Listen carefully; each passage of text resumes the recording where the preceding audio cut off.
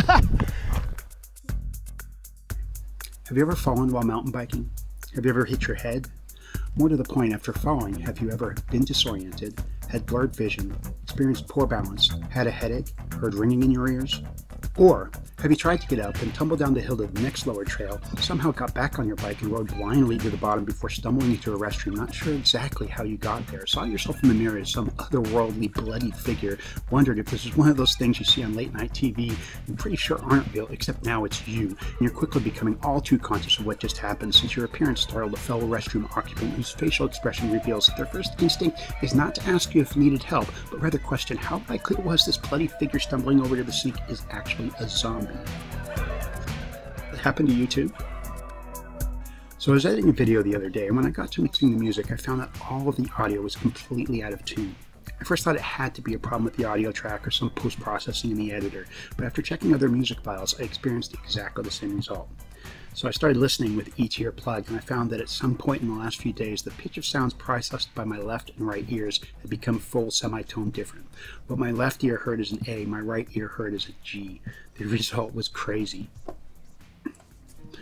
All music, in fact all pitched sounds, had a fairly intense dissonance. It was a bit, well, actually exactly like this. The marvels of TBI. This didn't happen out of nowhere. Over the last few months, I've been fighting a severe allergic reaction to pine pollen. Every night, my right sinus cavity would clog, causing the right side of my face to become inflamed. That swelling affects blood flow in the venous plexus and ophthalmic veins and causes anything from mild discomfort to almost unbearable pain. It also means I haven't been able to sleep lying down for weeks without experiencing severe headache, even blackouts. Of course, sinus infection alone doesn't cause these issues. I took the liberty of adding a pretty serious head-first Mtb crash into the mix. Of course, the big mistake wasn't the crash. Hell, I blacked out instantly on hitting the ground, so I don't even know what caused it. The big mistake was riding again before I was fully healed. I actually didn't ride for about 10 days after the crash, more specifically, not until people stopped doing double takes seeing my face. Unfortunately, 10 days wasn't nearly long enough. When I got back on the trail, it took less than an hour before pain and nausea would kick in, and that's without even jumping or pushing it hard in turns. Pain would come on slowly like a tide, but within a few minutes it would be bad enough that I'd try any available painkiller, all ineffective, and then fall back on recently legalized herbal options to kill the pain. It's been another 2 weeks now. I did stop riding, running, and anything but stationary exercise completely. My head still feels like I have a bad sunburn all the time, and at its worst, it's like there's a spike running through my head. It is slowly getting better, but the moral is any head injury can be worse than it seems. Probably a lot worse. If you fall and hit your head hard enough to bleed, stop riding, even if you don't have any immediately obvious symptoms. I know in my case, it got a lot worse simply by riding a couple times after. Take time off even if you have no symptoms.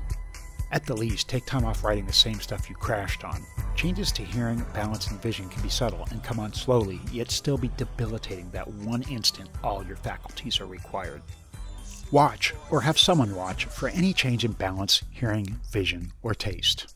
Devise a few short tests like checking each eye and ear separately. You can have pretty seriously damaged hearing or eyesight, and your brain will work around it. Methodic testing ensures you're not ignoring something that should be a warning sign. Return to riding slowly and deliberately. Don't just start jumping around again if your brain might be sloshing around in your head like wet laundry.